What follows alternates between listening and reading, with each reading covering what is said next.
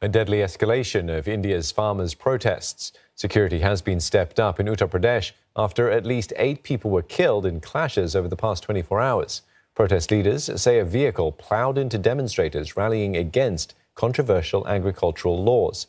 As Neha Punia reports, several opposition figures have been detained as police investigations begin. The town of Lakhimpur Kheri in the North Indian state of Uttar Pradesh remains tense a day after 8 people were killed. Security in and around the region has been hiked, and reports suggest that internet in that area has also been throttled. Early on Monday, senior Congress leader Priyanka Gandhi Vadra was detained by the police as she was on her way to meet the families of the farmers who died during Sunday's clashes. A former chief minister of the state, Akhilesh Yadav, was also stopped by the police from leaving his home. Farmers allege that on Sunday, Union Minister Ajay Mishra's convoy rammed into protesters at Lakhimpur Kheri, killing 4. Angry farmers then set several cars on fire, and in the violence that followed, 4 more people were killed. Now, farmers are alleging that the minister's son was driving the car at the time of the accident, and the police have now filed a murder case against him at the behest of a complaint filed by the farmers. No arrests have been made yet, but several people have been charged for rioting as well. The minister, on the other hand, is denying the charge that his son was driving the car. He says he was not at the scene, and instead he's accusing farmers of pelting stones on his convoy, and he says that's when his driver lost control of the car and rammed into the protesters.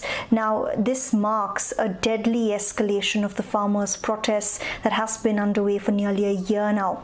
11 rounds of talks between the government and farmers have failed, and thousands of farmers continue to stay camped outside of Delhi's borders. Critics warn that this has become the biggest challenge Mr. Modi has faced since coming to power in 2014, and farmers say they're not done yet. Next year, 2 crucial regions go to the polls, including India's most populous state of Uttar Pradesh, where Sunday's clashes took place. Farmers say they'll campaign against Mr. Modi and ask voters to boycott his party. Winning Uttar Pradesh is crucial. The state elects the most number of parliamentarians to India's lower house.